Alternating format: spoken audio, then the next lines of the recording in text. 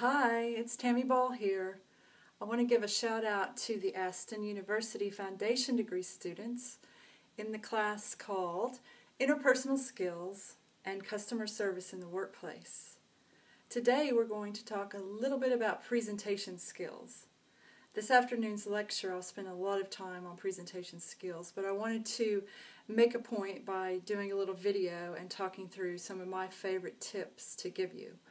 I imagine most of you are very scared, frightened, have not happy feelings about needing to give a 10-minute presentation in 3 weeks. And I want you to know that's extremely common, and most people in the room will feel the same as you do. There may be a couple of you who are okay with it and it's not a big deal, and that's common too.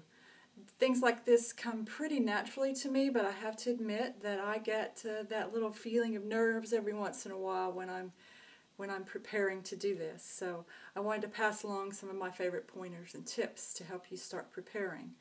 Now, I've said the word prepare a couple of times because that is the most important aspect of a presentation, other than the content, of course. I'll talk a lot today in class about the contents, so we'll cover that fully. But I wanted to talk about presentation skills on this little video. We sometimes worry before giving a presentation what others are going to think of us. That's one of the most common complaints. I might mess up, I might stutter, I might just totally lose my train of thought, and then what will they think of me?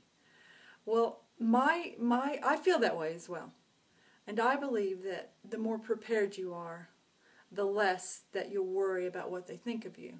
Because preparation is, I don't know if I've got good words to express how important or how critical it is. I prepare before I do lecturing for you guys. And I've done speaking for years and years. But I'm not so good that I can just stand up and the words just flow beautifully out of my mouth. So I have to do the following steps. So here's the first one. You must write down what you're going to say, especially if you're not accustomed to speaking at all. It's a good idea to make an outline with the beginning, middle, and end, and I'll discuss that in class today. And then I write a script. Now, I don't script out every word I'm going to say. In the past I have.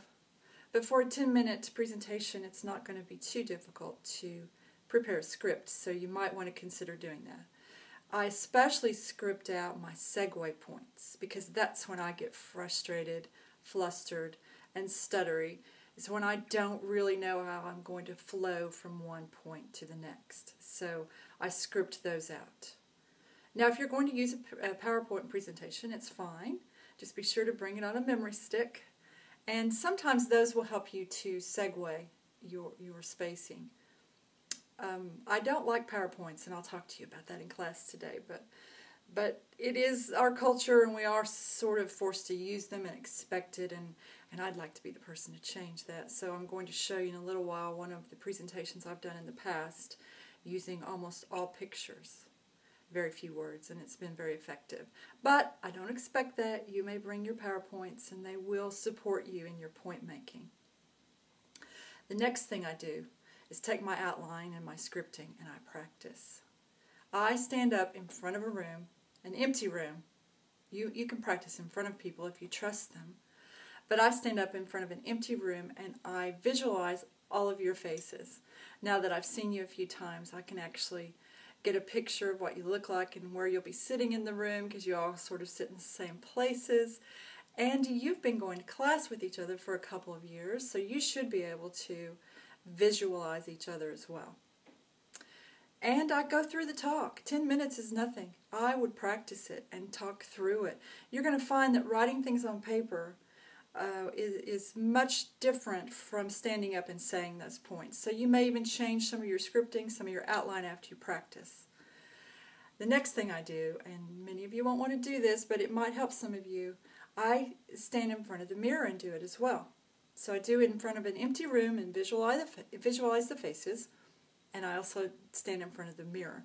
What that does is distract me. I mean, it's distracting to stand and look at yourself and talk to yourself. You will get distracted when you're up in front of a room speaking. So it is good practice to sort of focus yourself on your train of thought while you're looking at someone, even if it's yourself. So a mirror is something I always recommend. Now the third point, and this is what you're seeing, is you might want to consider videotaping yourself giving the discussion, or even just the introduction or parts of it.